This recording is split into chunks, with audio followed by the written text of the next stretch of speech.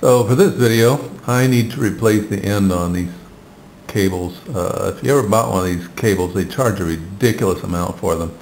And you can do it yourself pretty easily. The hook on these broke off, and so to do this job, the only special tool you need is this thing. I bought this at Home Depot ages ago, and it's still working fine. You need a couple of the end clips, or however many you're going to replace. I recommend these things. They protect the clip and help keep it from snagging on things getting broken, and they're very cheap. A cutter to cut the casing off of the wiring. Scissors are old scissors, very important. I'll show you why. And then I use a marker. Ruler is optional to measure things out.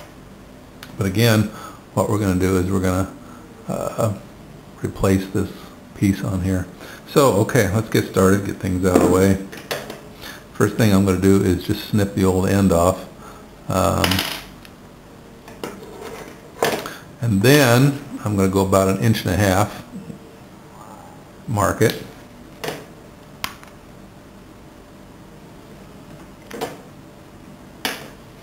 Then I'm going to cut the casing. The safest way to cut this casing is to cut it longitudinally first. If you go around it like this, you may cut in too deep.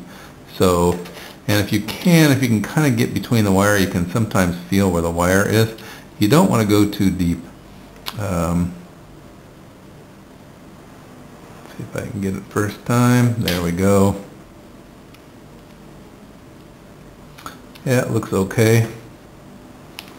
Peel it back to here, and then it's easy just to use the scissors to snip that piece off. Make it a little bit cleaner.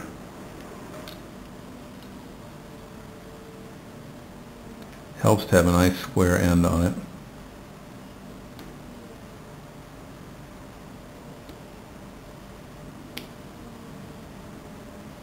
Okay, so you'll notice that there are pairs of wires in here, and what we're going to do is those colors are very important, and here's the diagram for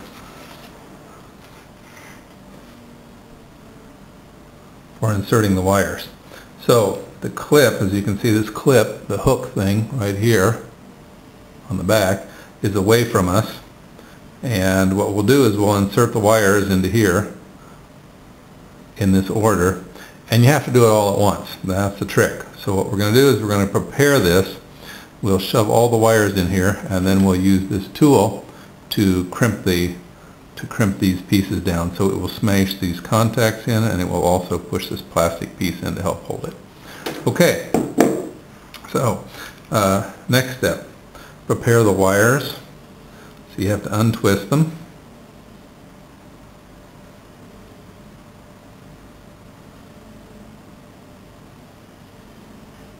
Get them all out straight.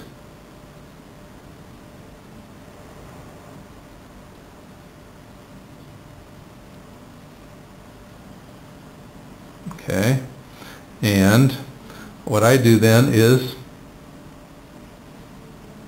make sure you can see that against this background. Background may be a bit busy, but okay, so the first one is orange and white. We find orange and white, and you just grab it, move it around, make it the first position. Straighten it out. That helps get the curls out of it. Next is orange, solid orange. So we'll put that next. Next is green and white, or I should say green on white. Then solid blue.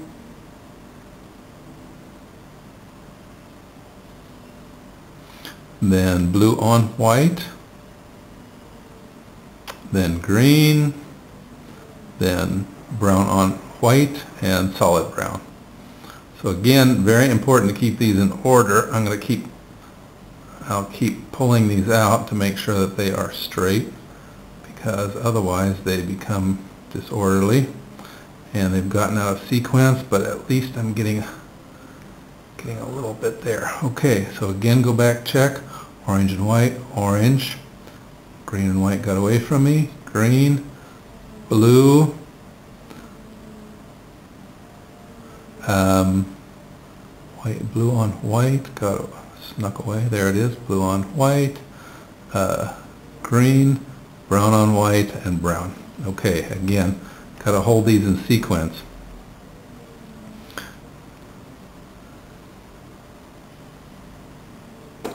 Now, what we're going to do is, this is inserted in here like this, and you want about that much of the wire coming out. So, what I typically do is, you can see this, maybe you can't, you see this piece right there, that is where this piece will stop, and this will go in. You don't want these too long, so you kind of measure it out, you say, okay, it's right about here.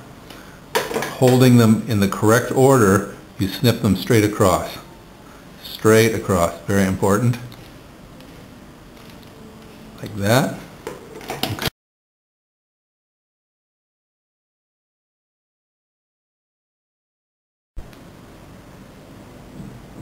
So here I have them organized, and it's important to have them straight.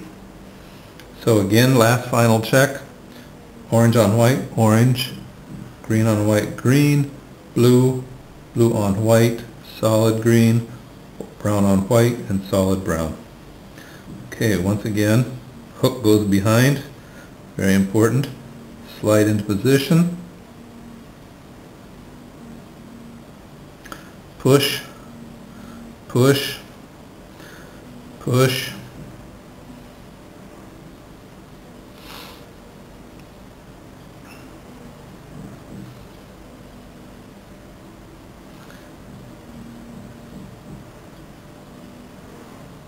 make sure the ends are tight up against here. My jacket is a little bit short. Sometimes you can stretch the jacket back out.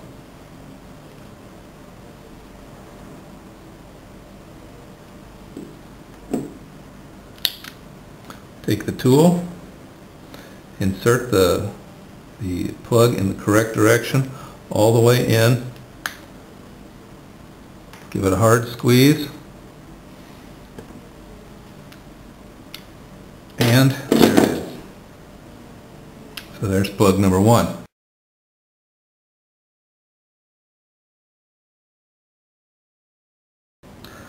So let's take a second to understand what we're doing here.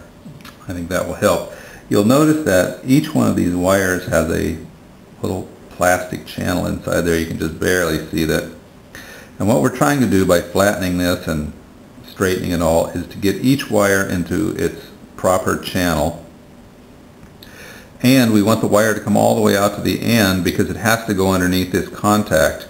When we put this in the machine and press, the machine is going to press this contact, this gold contact, down into the wire. So the wire has to be underneath there, and it has to be in the correct position. Another thing we're doing is, you'll see this piece of plastic back here. The machine is pushing that down into the casing. You can see that right there. It's pushing it down into the casing to help hold the wire in position. So that when everything's in order, this is the way it should look. You notice that the wire comes all the way out to the end. When this piece gets pushed in, you can just barely see this coming through here, making contact with the brown wire in this case. And that's what we need. That's exactly what we need. And then the last thing we keep talking about is this hook. And this is the hook, or the lock or connection clip that's on the back.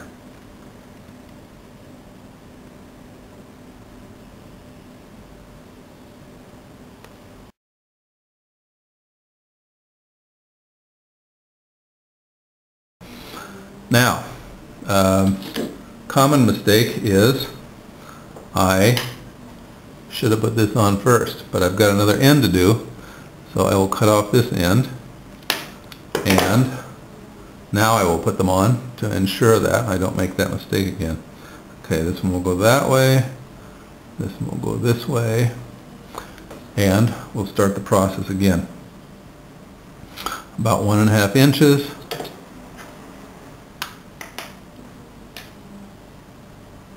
Mark.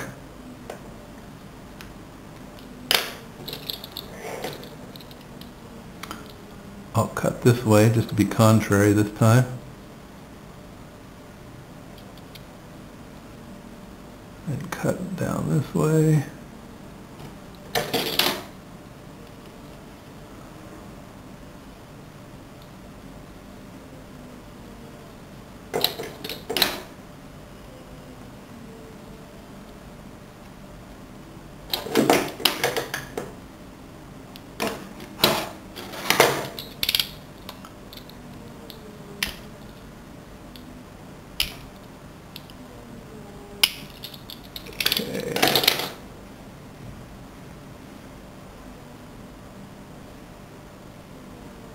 Again, we'll untwist.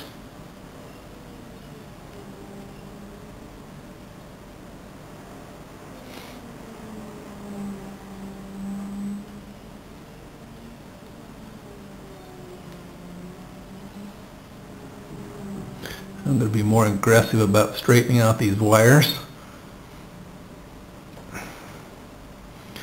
Get all kinks and twists out. Okay, and start the pattern over. First, this side is exactly the same as the other end will be, or the other end was. Orange on white, then orange, then green on white, then blue, then blue on white, then green, then brown on white, and brown. And again, I'm going to be more aggressive about getting this flat.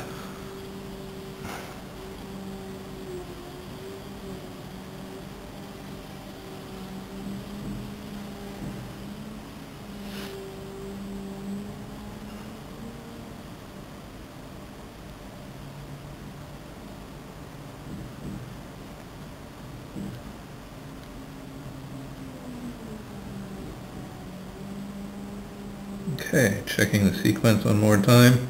Orange on white, orange. Green on white, blue. Blue on white, green. Brown on white, and brown. Okay, so quick measure here.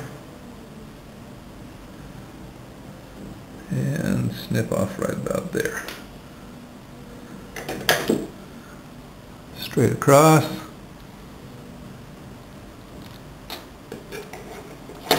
Find my plug, remembering that I've already put the protector on here.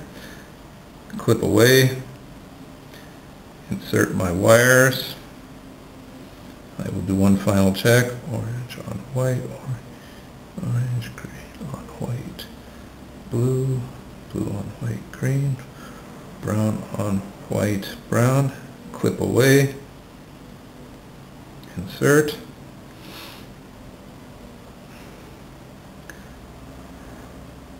Check to make sure my ends are all the way up. They are not.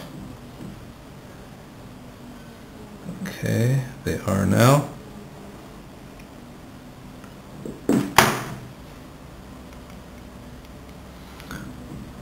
Give it a press.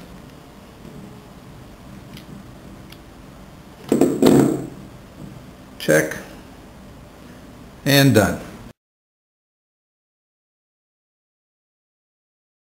If you have problems with the plug, I mean, you'll have to redo it, but one thing to check is every once in a while I'll get like a little piece of plastic flashing stuck in here, so you can clean that out, and that's one thing to check.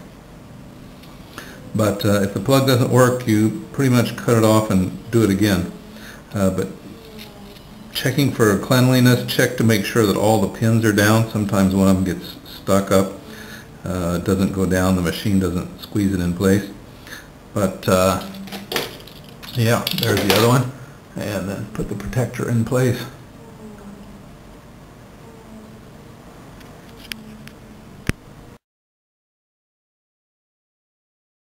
You can save yourself insane money by making your own cables.